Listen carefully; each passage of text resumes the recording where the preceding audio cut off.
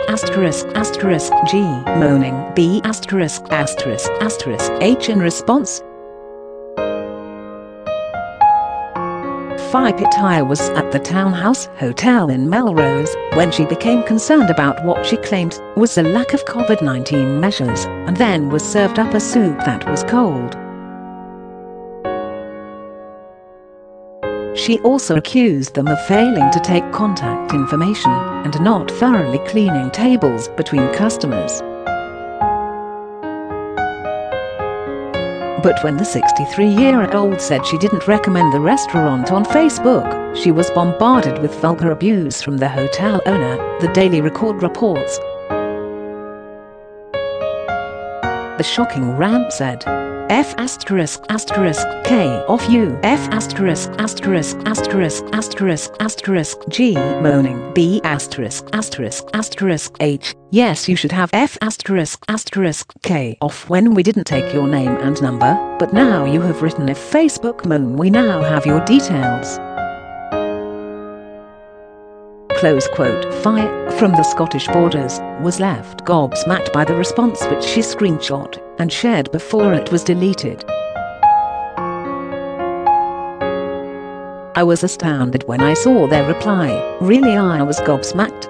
I couldn't believe it. Why invite reviews if you are going to react like that?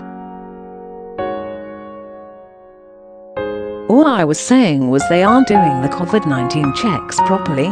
We had a wee table at the door, so I thought it was okay, but they didn't ask for our contact information. I didn't see them spray clean tables in between customers, they just wiped them. The place was clean, but I just thought, no, you really should be doing this. That's why I wrote the review. But the reply was just so unprofessional. I won't be back. The owner of the townhouse hotel admitted to blowing a fuse and asked customers to give the hospitality industry a break. He said, "I've blown a fuse." After reading the review, "We do everything to a T in this hotel. We have masks and visors and always wipe stuff down."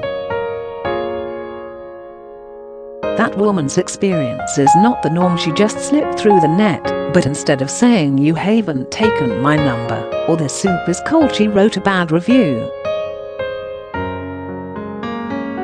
This place is much cleaner than a lot around it. She probably has never owned her own business or known how hard it is to run.